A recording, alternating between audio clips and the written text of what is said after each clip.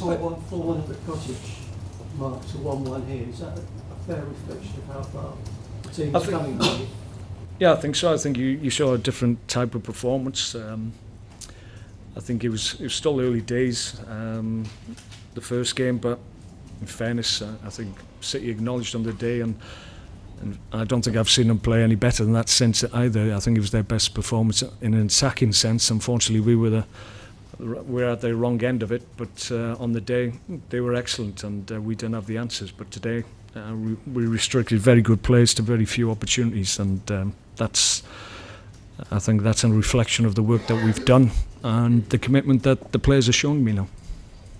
Expect more from City today? I haven't seen a great deal of them, to be perfectly honest. Obviously, the last few games we've been paying attention to them, but I'm not sure how that sits in terms of the manner of their performances in recent weeks. I don't know, but from my point of view, I think it was more to do with how we restricted them to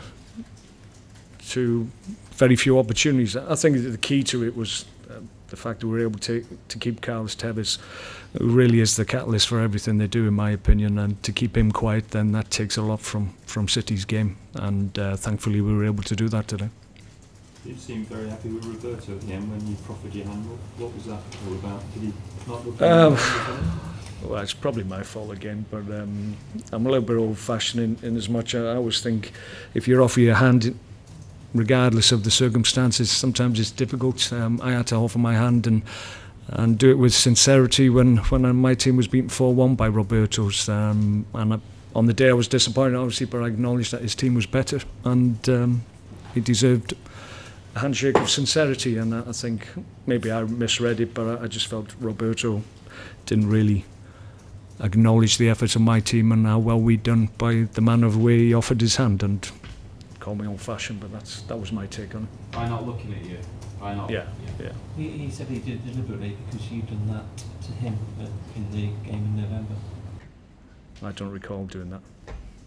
I don't recall doing it. I think he's incorrect. You kind of come back here, Mark, with kind of regret, or do you kind of just delighted with the way you kind of team performed and it's on? Yeah, it's more to do with that.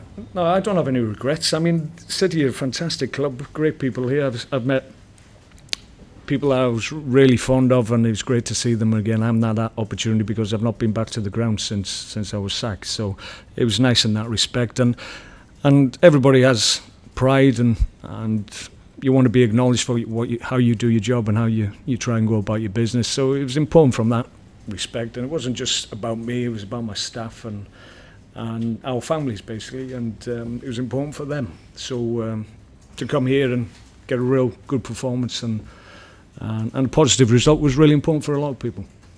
Handler is a renowned shot goal stopper, but have you ever imagined him as a goal maker? Hangland, Breda, yeah.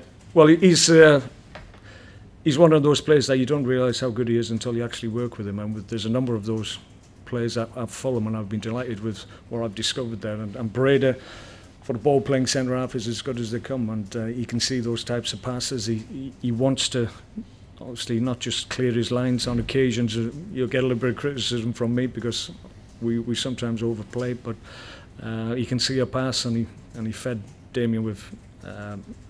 Andy Johnson with a great ball down that right-hand side, and great ball in and fantastic finish. So yeah, he's got that ability to see those passes.